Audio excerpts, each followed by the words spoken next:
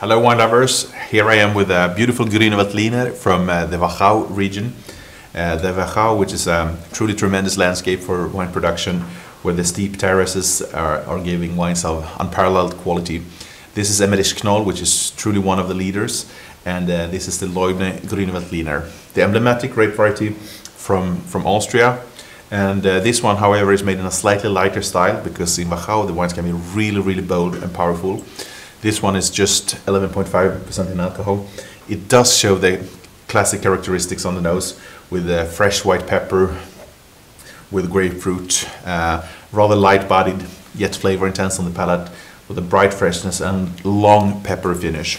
So a really fine example of the purity, the minerality we do get in the Wachau. Lighter interpretation of it, something I would pair for put in the beginning of the meal with a starter based on the asparagus, or something like smoked river fish, like trout, for instance.